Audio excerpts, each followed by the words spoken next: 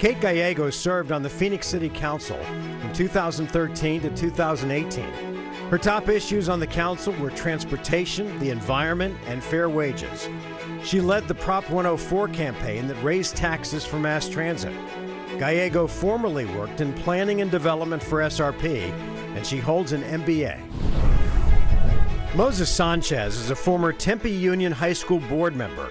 He's an executive at a family-owned marketing business. Sanchez has MBA and business management degrees.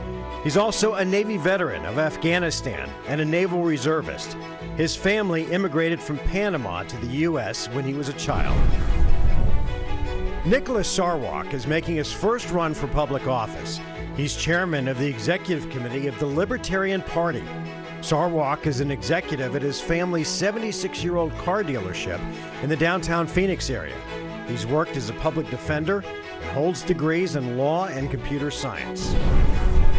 Daniel Valenzuela served as a Phoenix City councilman from 2011 to 2018.